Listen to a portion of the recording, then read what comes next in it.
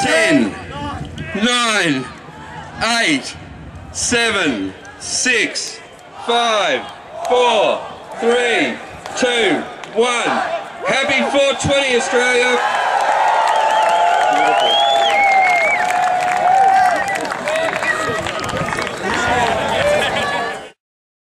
Because I don't think that the government has any right to say what I can put into my body, whether it be harmful or non-harmful. It's my mind and I should be allowed to choose however I alter it.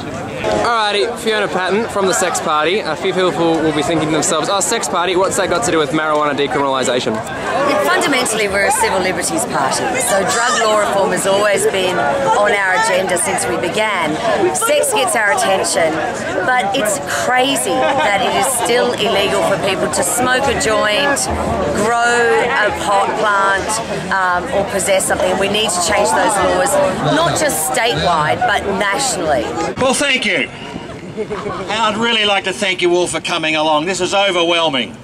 It's absolutely fantastic. I'd like to thank Matt Riley, the Hemp Australia candidate at the next election, for organising this and allowing us to make the statement that we are sick of these anti-marijuana laws. Makes me angry that we've still got in this day and age a government that doubles its efforts to persecute drug users. Sniffer dogs at pop festivals where kids are trying to have a relaxing good afternoon out have been harassed by dogs. I mean, this is just wrong, Australia. Let's do something about it.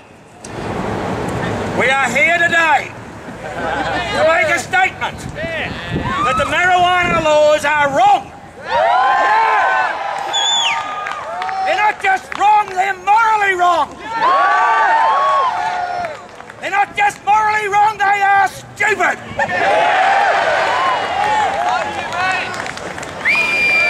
At the end of the day, they feed billions of dollars into organised crime and criminalise ordinary good Australians.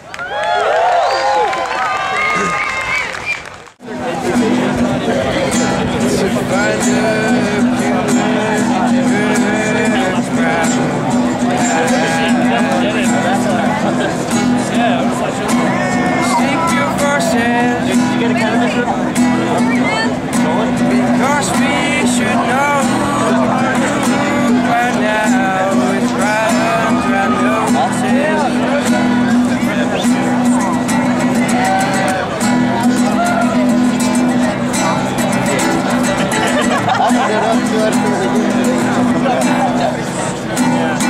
There's nothing wrong with my nose hairs.